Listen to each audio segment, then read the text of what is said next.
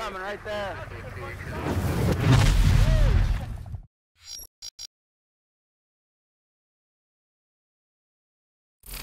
Oh, hey guys, we just wrapped up Operation Valkyrie. We just had our big graduation supper. Check this stuff up. The guys are starting to pack up. It got a little bit soggy. Literally, that's the poor guy's shoe. Funny stuff indeed. It's a great time. Operation Valkyrie, what is it? I appreciate you asking. Basically, these guys, it's 4 days, 3 nights, and a kayaking, survival, precision rifle, unconventional warfare excursion-ish. That doesn't really do it. Doesn't really do it. You gotta kind of describe it a little better than that. Well, first foremost, they show up here and they show up at the safe house. This safe house, I know it kind of looks like a shed to you guys, but basically cots, everything, full kitchen, nice, but this is up on my property. We got our range in the backyard, everything, nice stuff. They show up, they get that initial in-briefing. They get given their 27-page area study about the whole environment here. Basically, the scenario is that they are going to be conducting operations on the continent of Atlantica. Atlantica is made up of 3 countries. You basically have the Republic of Volunteer Land, who is being supported by America. And then you've got the People's Republic of Pelicana to the west, and they are being supported by Russia and other people of the former Soviet Union. And then down south, you've got the Republic of Magnolia. Okay, blah, blah, blah, blah, blah, blah. But no, it builds a scenario for them. Anyways, there's a disputed zone between the 2 countries, and that disputed zone is actually being controlled by a couple different terrorist factions, terrorists to us, freedom fighters to somebody else. Now, the cool part is these 2 terrorist groups, they don't get along at all. The leaders don't get along, but before the Americans can lead their guerrilla troops from the Republic of Volunteer Land, the A-teams there, before they can take back the disputed zone, if these 2 terrorist leaders get together and consolidate their troops, they'll be able to fight back. So we got to keep this meeting from happening, keep them from getting together. Hence the whole scenario. It slowly begins to grow. So these guys, they come in and they're from all over the US, all walks of life. We have got literally everybody here. We have got the CEO from Nutrient Survival who actually sponsored this whole thing. They all come in, fly in, they brought their guns. Some guys bring M4s, some guys bring precision rifles, some guys bring lots of kit, other guys bring just a bare minimum, doesn't matter. They get here, we do their mentors do a complete gear shakeout. Did they bring the right stuff? Did they forget something? If they forgot stuff, no big deal, we deal with it, right? Later that night, they get a whole class from their mentors on camouflage and ghillie suits. Now, I mentioned mentors. These 9 clients, they all get divided up into 3 3-man sniper teams, right? Each sniper team has a mentor. Now, mentors are from my old unit. They are literally combat decorated Green Beret snipers that are now retired, but they're guys that I have actually served with that I know for a fact have dropped the hammer and smoked guys overseas. These guys know their job, they're very, very good at it, and they're animated. I pick good instructors that are good at interacting like this. So they do that. That wraps up basically the first night. The next morning, now these guys have just slept on cots, right? Why? Because I wanted them to rough it. I have staged out of 5-star hotels. I have staged out of the embassy, but I've also slept in parking garages. I've slept in the woods. I've had to rough it before. I want to give them that taste of the suck. So that's kind of what we do with them. The next morning we started off, we do basically a PowerPoint presentation on sniper operations, duties of each guy. You've got your shooter, then you've got your spotter, then you've got your security guy, but understanding that those all rotate. We get into how to select hide sites, how to select that final firing position, priorities of work, things like that. So much going on. From there, we take them out to the range and they get a chance to zero those guns. While we have them out there, we also talk about shooting on that radio countdown, right? Because if you've got two bad guys, you shoot one, what is the other guy gonna do? Is he gonna just stand there? Nada, this is real life. You shoot one guy, that other guy's gone. So to drop two targets, one from each terrorist cell, those two bullets have got to arrive at the exact same time. To do that, we teach them how to shoot on the radio countdown.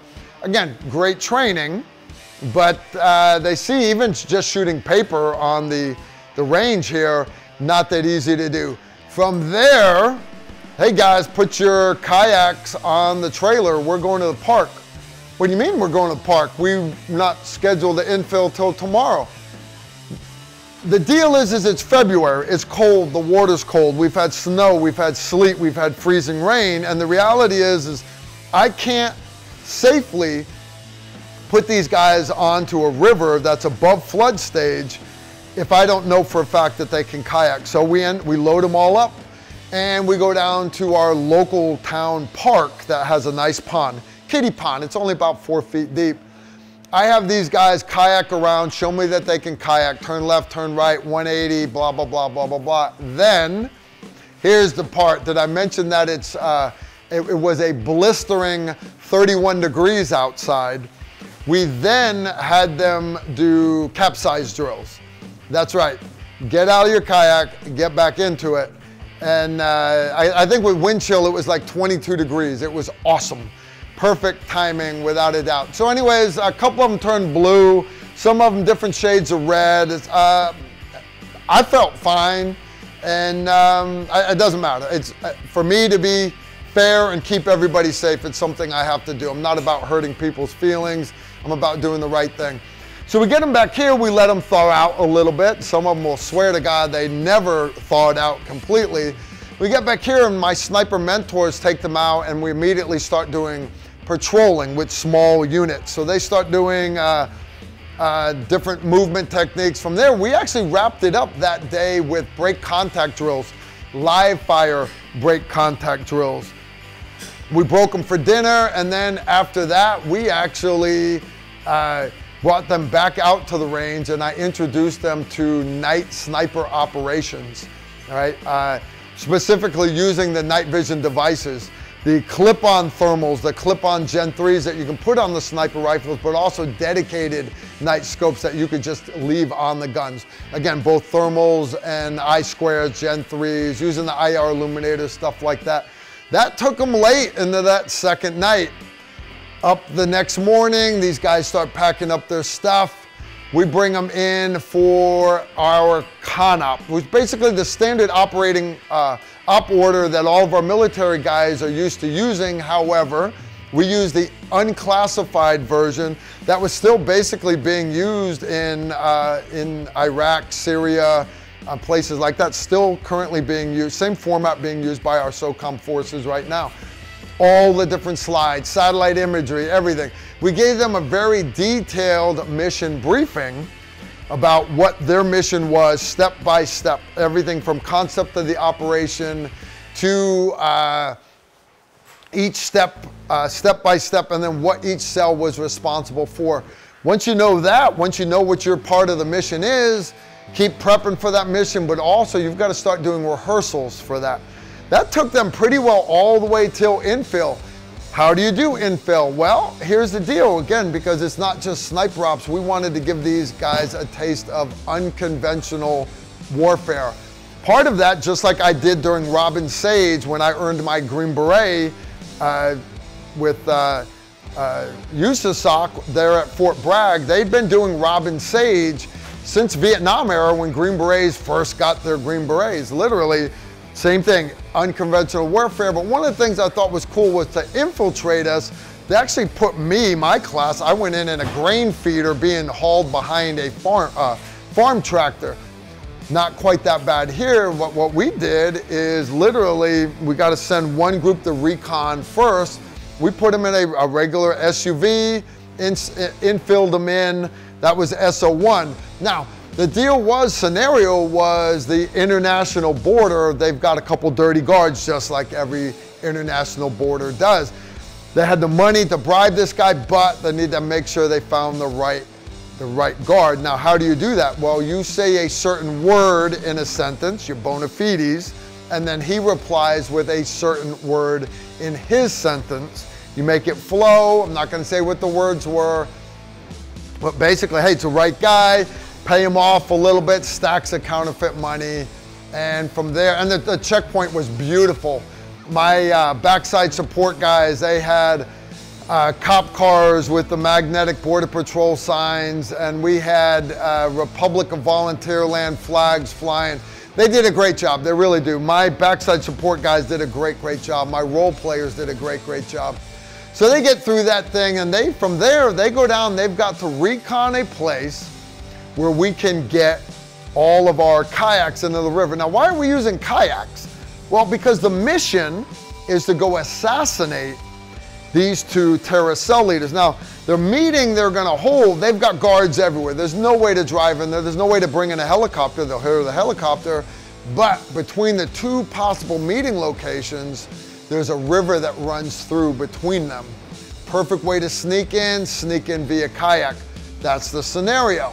That means all these guys, you see them out here now packing up their stuff. All their stuff is wet because they've just been out kayaking 4 days, literally. So SO1's mission to start off with, find a place where we could put basically 14 kayaks into the water. Now, did I let them use a local boat ramp? Not a chance. He's giving me that look like not even close. So we basically have got a riverbank that's below flood stage. We have some flooding, but it's a vertical wall of mud. Hilarious. They find the best spot they can, call back, and they let the second vehicle that's bringing the other two teams in with all 14 kayaks. How do you smuggle 14 kayaks across an international border? Can't put them in a grain car. We used a cattle trailer that basically hauls Black Angus cattle around, and they're all in the back. Same thing, they come up, they've got to go through the same checkpoint, same thing again, find the correct guard, bona fides, they get down there. When we get to the river, we back the trailer in. Now we've got to unload all these kayaks. Kind of uneventful though.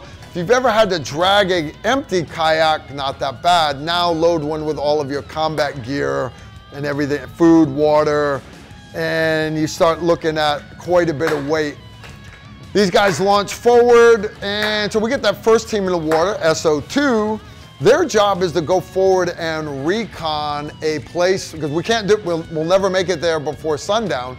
So we have to find a place where we can rest overnight. They had to find us a RON site, R-O-N, rest overnight. Now, the scenario is that they literally must have everybody off the water before the sun goes down, because in the disputed zone, there's a curfew. And the Soviets, basically anybody out after sundown, shoot on sight. Their version of the Predator drone with their version of basically a Hellfire missile. Got to be off the water before sundown. So SO2 goes ahead, they locate a couple of caves that actually connect together a couple 100 meters back inside the mountain, and we call the rest of the teams forward. They get all the kayaks there. The problem though is it's 40 feet up the side of this thing to get to the caves. How are you going to do that? Harsh language? There was a little bit of harsh language being used, but they'd already done the rehearsal. So these guys had ropes, they had pulleys, they had pusiks, they had a lot of motivation. They also had a couple guys that had fallen in and were wet and were really wanting to generate some body heat. We got all of our kayaks up out of the water. Now you can't just take a break for the night. You got to send out security patrols. I mean, they're looking for tripwires, mines, everything. And from there, we settle in, we start doing priorities of work. You can't just fiddle around.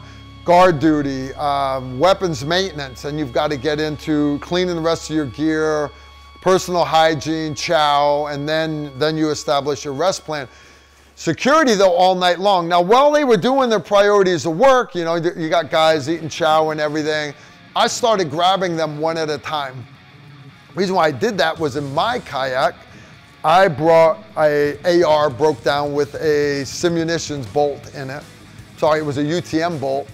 And I had 11 magazines of UTM ammo. I had a helmet with nods, and the rifle had an IR illuminator, IR IR laser. What I had also done was I had pre-positioned in the next cave over, I'd set it up like a Hogan's Alley. Why? Because a lot of people never get the opportunity. You know, you can go do a shoot house, you can go do paint gun war at the mall. How many people get to actually clear a cave? How many people get to clear a cave under nods? Zero, literally zero. So I grabbed these guys one at a time, set them up with their helmet, set them up with their gun, make sure they could control it, and then I showed them my little nifty PVS 14 that's got a iPhone mount on the back of it. I followed each one and recorded it for them so they could go through and see exactly how terrible they did. The cool part about it though, the funny part with caves is, the problem with caves is we are human beings, and human beings are used to perfectly flat floors, perfectly flat walls, and perfectly flat ceilings. You get into the caves and what you end up seeing is, now the floor's fairly level because topsoil washes in and everything, but the walls are very jagged, but the ceiling is also very jagged. The ceiling comes down, goes up really high, 30, 40, 50 feet, and then it comes back down again to like 2.5 feet. So now these guys are having to literally squat down, crawl underneath and everything. But the other thing was they forget to look up. And one of those targets that they had to shoot was actually above them looking down at them. So, everybody missed that one. A lot of them missed a couple other targets. That's all right, part of it. The problem with nods, and the reason why they're missing the one outside the cave, was, again, human beings, we are used to just moving our eyes left to right, left to right. We don't turn our head. Well, when you start using nods, the assaulters eventually get used to it. Whenever you turn your whole head. These guys weren't used to that, so they weren't turning those nods, and they end up walking right by a paper target. Not their fault, they're just not used to wearing nods that much. No big deal. Great night. From there, priorities of work. A few guys snored, I'll admit that. Cool part, the cave's got those acoustics, so let us know. The two teams near the two entrances, they froze their asses off. The one cell that was in the back part of the cave stays 61 degrees year round. They were down to t-shirts, great time. Enter the next morning with that sun coming up. I start off the day with a couple servings of my home style scramble from Nutrient Survival. Got my vitamin coffee, good stuff indeed. I didn't even have room for the vitamin eggs. I mean, this stuff fills you up, it really does. And again, I appreciate them sponsoring us. From there, we load everything up and we gotta head down and put the kayaks back in the water. From there, we launch SO3. They've gotta go down to do the link up with our guerrilla commander. So we launch them down there, they find the guy, there's a guy fishing, but there might be other guys fishing, so same thing. They've gotta say a certain bona fides with this guy, he answers back with such and such word, turns out it was the correct guy. And they call on the radio, we bring the rest of the guys down. We're off kinda, it's a lot easier putting kayaks into the water than getting them back out of the water. Yeah, he's nodding his head, he's nodding his head. The cool part about this particular link up is there's a beautiful waterfall there. So they meet the guy and he's like, hey, you're not here to see me, you're here to see Mr. Mike. Mr. Mike's up in the cave. Up in the cave, you mean up the waterfall? Yeah. So we end up having to go up a waterfall into a cave that's about waist high. Once you get in, it opens up to 6 feet. They go in a couple 100 feet. Mike's up on the side. Now, Mr. Mike is the guerrilla commander leading these forces. Now, the cool part is he's actually got photos of what our terrorist cell leaders look like. Nobody's ever had a photo of them. And he knows the meeting place is to the north of the river, not to the south. This is important stuff. The hard part, though, is Mike no speaka the Inglese. They had to work hard with this guy. Literally, facial signs, everything, pointing at maps. Mike's English, to say the least, was very, very broken. But they got the information from the guerrilla commander. They come back out, they brief each other, and we end up, now we know we can fine tune our plan. So what we did is we fragged the plan. We did a fragmentation order. To do that, we had set up a nice, beautiful sand table. One of my cell leaders had built it. He had moss all laid out and everything, just like the satellite imagery. I see Mike, my guerrilla commander, just waved goodbye. He's going home to his family. All right, so from there, finalize the plan. They jump back in the kayaks. Off we go.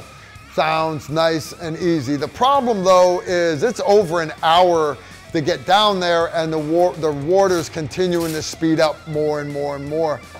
We get down to the target area. Now remember, they are deep behind enemy lines now, so they got to get all the kayaks in, they got to get everybody else, they got to prep their equipment. They find a good ORP, or an objective rally point. They consolidate, they frag their mission again. This is what we're gonna do. From there, they launch, and we finally, boots on the ground, start Operation Valkyrie. Now, how do we do that? Well, that's shooting from, we got to shoot the guy, but you got to get there first.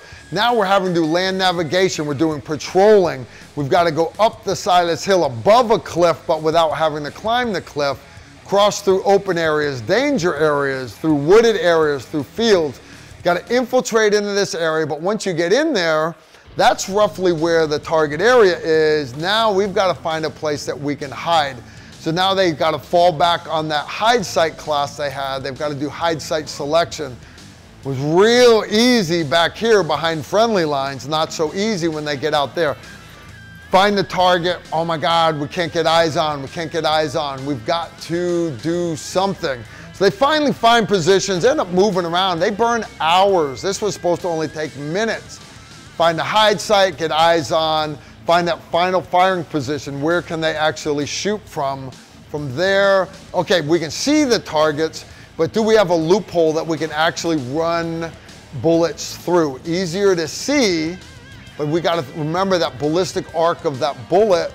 Are we going to nick any tree branches? Because remember, you just nick one little twig, that bullet's gone, that bullet's gone. Now, we got all that going on.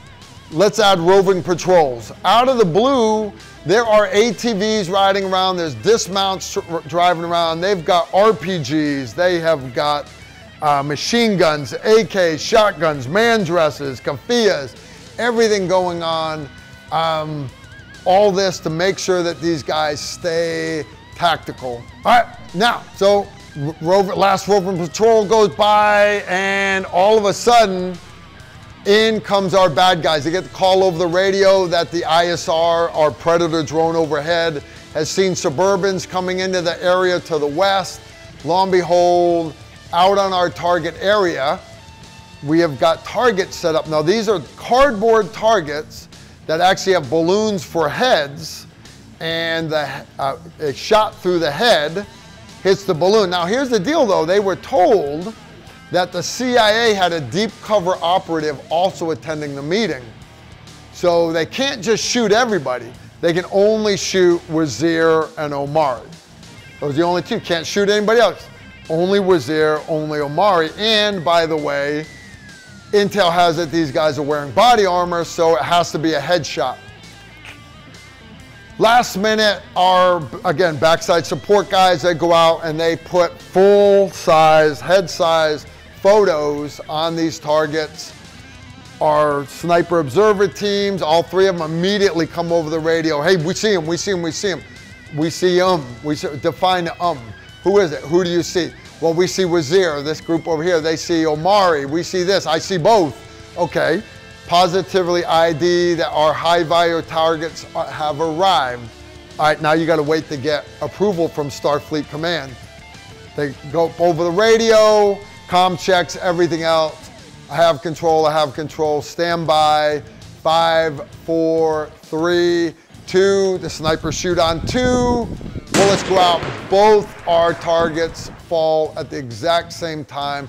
This is the only year that we have had perfect shots. These guys did great, did awesome. But there's no time to pat themselves on the back, because what happens if you're a guard and all of a sudden your principal that you're guarding's head all of a sudden comes apart? He starts shooting in that direction, so you start shooting. You start having what's called a mad minute. Well, the role players are actually out there with a big oak tree shooting live AK ammo into the oak tree. Now, these guys don't know the ammo is being shot into the oak tree. It sounds like it's going over their heads. So their mentors start motivating them to haul ass even faster. We got to get back to the kayaks. These guys get back to the kayaks. Oh, we got to secure gear. Got to get the kayaks back in the water. From there, kayak down again, back across the international border, link up with our 3 blacked out vehicles, 2 Suburbans and a Tahoe that the CIA has provided. Get in there, collect up all the gear, load up the kayaks, convoy all the way back to the Grand Safe House, and conduct mission debriefing, which we also tossed in a nice steak dinner with spirits around the bonfire. That's why there's nobody here right now. They're all out there enjoying themselves. I'm in here trying to keep you guys in the loop. We've had a great Operation Valkyrie. We're not doing it next year. Why are we recording it this year? Because we change the mission every 4 years. This is our 4th year. So I want to give you guys that wanted to come but didn't have the opportunity to do it, an opportunity to experience the jackassery, to experience the magic that went on here. And again, I want to give a big thanks and shout out to all of our backside support guys. I want to thank my wife because today is actually my 30th wedding anniversary. Yeah, she's been reminding me for 3 months that I scheduled this on our 30th wedding anniversary. I want to thank Nutrient Survival for sponsoring this great event here. But I want to thank all of you guys for your interest. Literally, this is not a cost-effective course at all, but it is one of my funnest things to run. I greatly enjoy doing this. We don't even call it a class, we call it an excursion. It is sincerely an experience, not just for the clients, but also for me and my mentors. Anyways, that's it. I hope you enjoyed the tour and the madness, and trust me, as cool as it looked in the video, it was nothing compared to what these poor rat bastards just went through right now. They had a good time. Operation Valkyrie. If you like this video, make sure to like, comment, and subscribe. Also, make sure you follow us on Facebook, Instagram, and Twitter so you don't miss out on anything.